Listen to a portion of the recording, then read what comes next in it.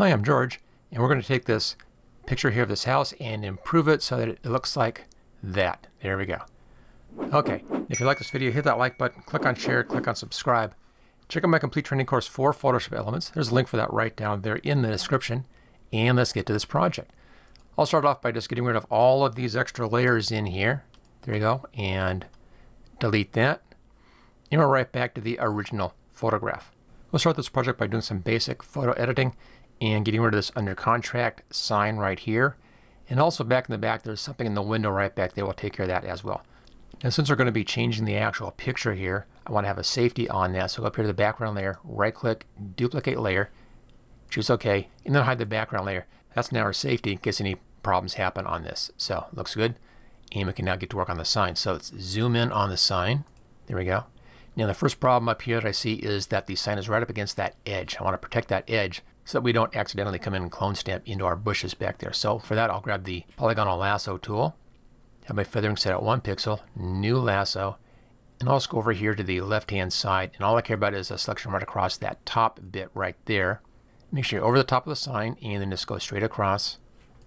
And it doesn't matter how far off you go on this one, just over here someplace is fine. Hold the space bar down, let's go down to the bottom of the page, and then space bar down. Way over here someplace, and let's go back to the start. There we go. And there's now a selection in there. And that then protects that top part. Let's now go to the clone stamp tool right here. And I have mine set at 40 right now. That's a good size, that's okay. And it's a soft edge brush. So for this, come over here someplace and watch out for anything that's really noticeable, like this thing right here or that bit right down over there. So stay away from those. And right up in here, hold the Alt key down and choose a spot there, and then bring that over and then brush right into the sign. And take it as far as you can until you see the sign showing up like that. And then just work your way down, doing the same thing, and just copying that grass right over to that edge of the sign. We'll do that in a second pass. Just push this up and continue on down until you run off the bottom of the page down here. So a little bit left, so I'm just going to re-grab right from here and click in there. Okay, same thing again. Right up here, click and then clone stamp in there.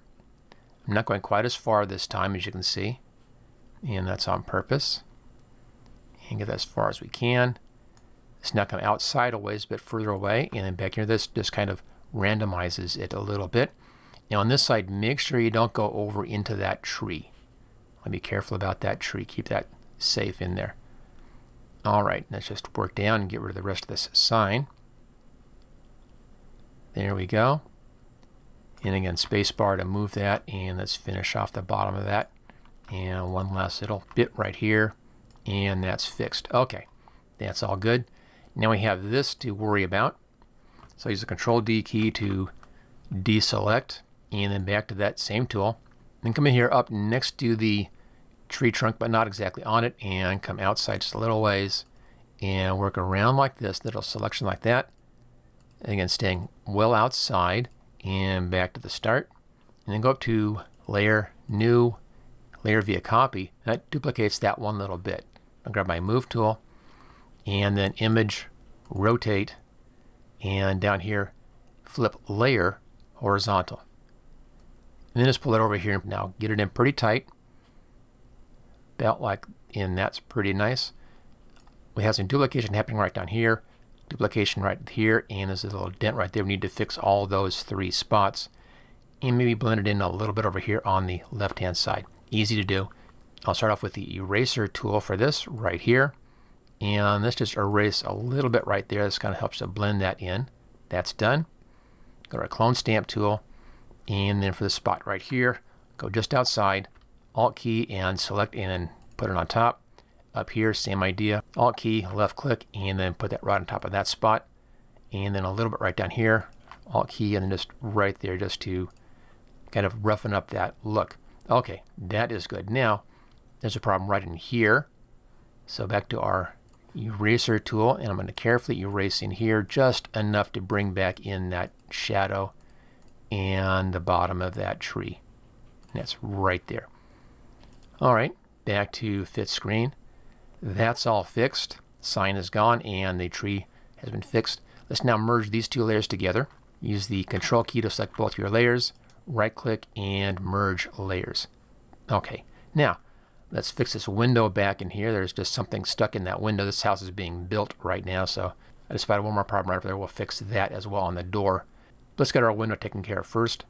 Grab the polygonal marquee tool, and let's come in here and make a nice selection just inside of the edge of that window, inside of the frame. Across the bottom, back up to the top again. It's a protected area. Back to our clone stamp tool. Now be careful with the clone stamp tool here. I'm going to bring the size down by using the left square bracket key. It's possible to clone stamp from things that are outside of the selection. The selection only protects what you're cloning in or pasting in, not what you're copying from. So make sure you don't copy from out there somewhere. So I'll start right in here a little bit. The Alt key down, click on that, and come straight down. And this just works straight down on that until I see those lettering showing back up again. Okay, it's right there. Let's go over to this side, take this as far as we can. There it is. Okay, same thing again. Alt and click and come down. And then let's get this bit down in here as far as we can take it. And then just continue that until you've finished off the clone stamp. That's good. Obviously it's not exciting in here. There's no curtains or anything showing, but this will help to blend it in with the picture. Will be good enough for this particular fix. Okay, that's good. Control D to deselect. That'll look nice now from a distance in the image. And then over here, there's a little bit of something happening right in there. Not really sure what that is. And I think we can do that with the exact same trick. Grab the polygonal marquee tool, and this just comes straight down here, and then in and around. Now it's a real small area, so we're going to need a real small clone stamp brush to do this properly. So left bracket, bring that down a little bit. There we go. And then click up in here and come straight down and just clean that out. And then do that again. And do it a couple of times until you get that totally fixed right in there. And there we go. And a little bit right there. Okay, Control D, deselect. Let's now go back to fit screen. And that's all looking perfect for our use. Okay, now let's change that sky back there to a better sky. So that'll go right here, and this time I'll be using the quick selection tool right here. My brush set at 5. This isn't that critical. I'll just add a new selection. Then just come in here to the sky someplace and brush in like that, and it's going to grab that whole matching area. And that looks fine in here. Let's do the same thing over here, right hand side. We'll just stretch that around. And there we go. Now, let's zoom in and check this. It's a little bit of mess up right here. So back to that tool. And I want to, since the outside here, this is our selection. I want to add to our selection and just click into this section right here. Just a little short stroke right there. That takes care of that. I want to remove this, so switch our tool over here to subtract and then brush into that section. And that cleans that bit out. There we go. And do the same thing down here for the side of the house. Just pull it straight down. It will refine itself as you let go. And let's work that straight down. Again, spacebar allows you to move the picture. And pull this clear down until you get down into that selection right down in there. There it is. Okay, I'll use a spacebar now. Let's just walk around the edge and see if everything looks okay. It looks fine up here. Looks fine there. It's a little off right up in here. So I want to subtract this same tool. Just go right up along the edge of the roof line right here. And we'll subtract that out. There we go. Let it reset, and the same thing along here. Now we may need to come back and do a little bit of cleanup on the layer mask, but that's easy to do. This will get us real close and save all kinds of work. Now it takes a little bit of a steady hand right down here, but that's okay. You can always go back and again clean things up on the layer mask once we've finished this step. Spacebar to move, and let's just go straight down. And there we go, it looks good. And we're okay here, we're okay down here. Need to add that bit, so let's go back here to the add and click in there. And then back to subtract, and let's just clean up that edge. And need to subtract out this stuff right in here. Spacebar, that's all good. And let's get this taken out of our selection. And then back to add, and let's add in this little bit right in here. Rest of those won't matter, they're just going to blend into the new sky we're putting in, so that's going to be fine on that. Alright, now let's look at our tree line over here. It's a bit rough on the tree line, but we need to reverse our selection. Right now the sky is selected, and I want to have the building selected. So go up to select, come down to inverse, and you can see right here that the selection goes up here and then down this way, so this part is now selected. Let's go to refine edge and just brush right along that edge, and it should grab those trees a lot better. There we go. Just kind of touch those. It's going to have to blend those in with the new sky once the new sky comes in. And that's all that needs. And then hold the spacebar down. Let's check the other side. Over here. And just a little bit right along those edges in there. And that's all we need. Now I'll put this to a new layer with layer mask.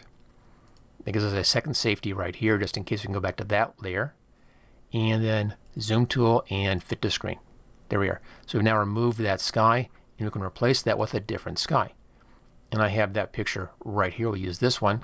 This is the easy way. Just go over here, come down to the photo bin, grab the other photo, drag it in, drop it on, and it'll just come in like this. It's going to be sitting on top. So I take this and put it underneath the house layer.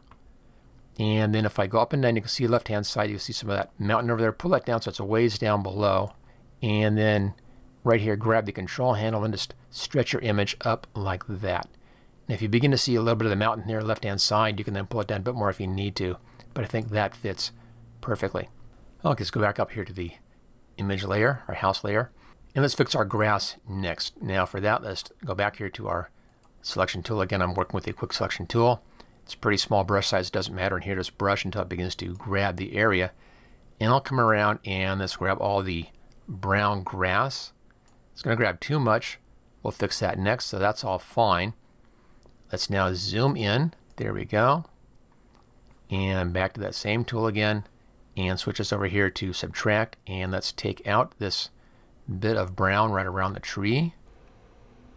There we go. That fixes that nicely. And then brush into the trunk of the tree. It's a small brush size, so you can actually get into the trunk like that. Take it up about that far. That's good. Needs a little bit of cleanup still in here, so I'm going to come in just a little bit on this side, and that takes care of that. And then we need to remove all of this stuff, so again, just brush in here, and you can remove that stuff that's not supposed to be in the image. And just work along the edge and clean up that edge of the selection. Now if it gets a little bit funny, we can go back in and fix that with a different tool if we have to, but I think this is going to be okay. Spacebar to move the picture, and this to finish this one step. That's good. And let's go over here and let's get some of this stuff out of here. A little bit right here and there, and then straight across here. See a little bit right in there and right there. And take it straight across, space bar, and let's finish this up right over here. And there we go. Our selection is now made. Okay, back to fit screen. Looks real nice. Let's now copy this to a new layer. So layer, new, via copy. It's sitting on top. If I hide this layer and hide that, we can then see there's that new layer we just made. Okay, show this again. And now we need to adjust the color for this grass layer. If you want to rename this, we know what this is, that's okay. That's the grass layer right there. And then go up to layer, come down to new adjustment layer, and you want the hue saturation. And where it says use previous layer, check that, choose OK, and there we go. We're going to be changing the color of just the grass, and I'll be using this grass back here as a sample. I don't want to go that dark because it's further away. I want a little lighter than that, but not much. So first go to lightness right here and bring the lightness down so it's a better match for the values of that. Just a little bit darker like that. It just helps to bring the color in. Okay, now on the hue, put this over here to the right hand side till we get into the greens. And right about there looks pretty good, maybe a little bit darker. Again, I'm not looking for real nice bright grass. What I want to do is have this look like it matches or blends in with the grass back there. So it may look a little too dark to your eye right now, but it blends in better with the overall image, and that's what I care about. Okay, that's done. That's all that took. And let's now compare this after to before. Come down to your background layer, right click, duplicate layer, choose OK, and then take that, drag it up to the top of your stack, and show that. So here's our original. Has the sign, has the thing in the window right here, has the brown grass, has the boring sky, and then here's our new one. Good sky, grass is now green. We fixed the thing in the window and the thing on the door right there. So if you like this video, hit that like button. Make sure you check out my complete training course for Photoshop Elements. The link is in the description, and I'll see you next time.